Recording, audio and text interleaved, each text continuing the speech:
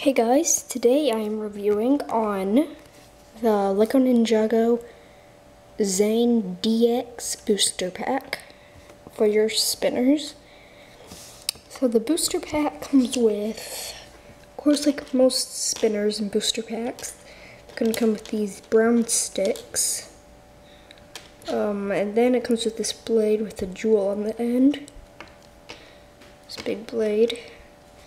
And then some spinner accessories for the new 2012 spinners. They only work for the new spinners that came out in 2012 this year, I think, because I tried it with some of the skeleton spinners from 2011 and stuff, the original, and it didn't work.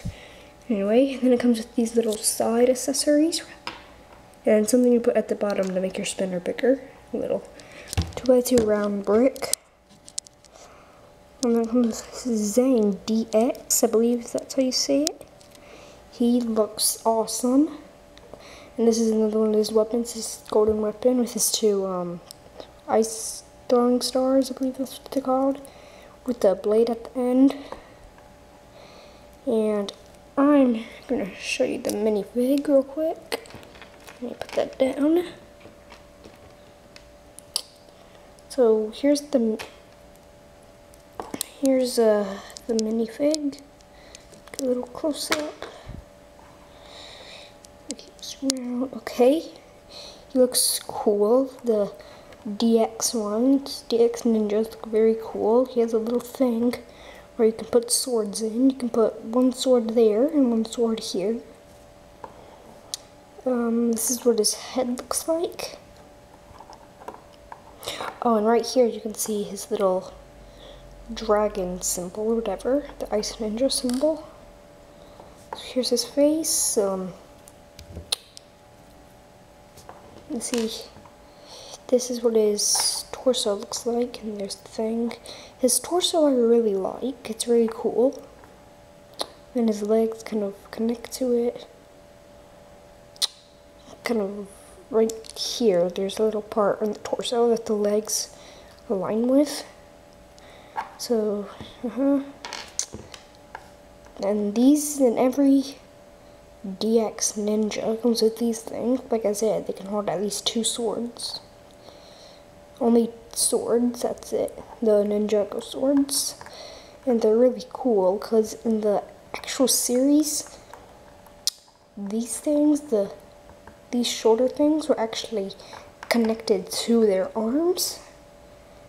They're not like what this is. They're actually connected on their arms. So, yeah. It's a pretty cool way to kind of show that. So, put it on. So yeah, he's pretty cool, the minifig. I really like the ZX or DX. I keep saying ZX in my mind. I keep saying ZX.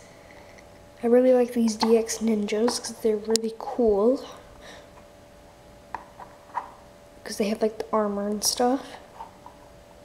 And then they have these shoulder pieces, which of course that's gonna happen.